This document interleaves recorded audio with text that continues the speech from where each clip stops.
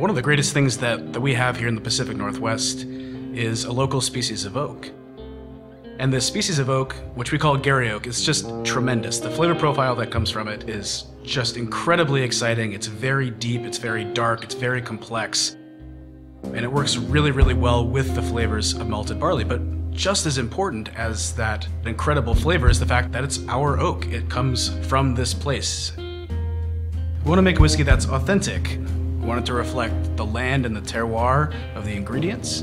And we want it to also reflect and respect the history and tradition of single malt whiskey. We're working with Rewind Cooperage down in Salem, Oregon. There was a big windstorm down in Oregon, so they told us to head down and check out a lot of the green logs that came down. These guys are really, really exciting to work with. They've got a passion for garry oak that matches ours. It's something that's really rare because there are very few people who know how to work with garry oak. And frankly, there's very few people who actually want to work with garry oak. This is a great opportunity for us because garry oak is actually really rare. When we got down to the mill in Salem, what we found is actually hundreds of board feet of beautifully aged wood, all of this aged garry oak that nobody wants, and this is actually an incredible opportunity.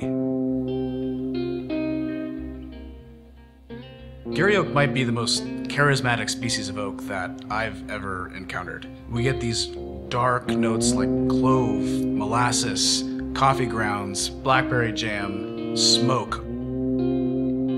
Because the timeline for whiskey stretches over the course of years or decades, the learning process is also stretched out. We're learning things at a very slow pace. Maybe every 6 months, 9 months to a year, we'll learn something new.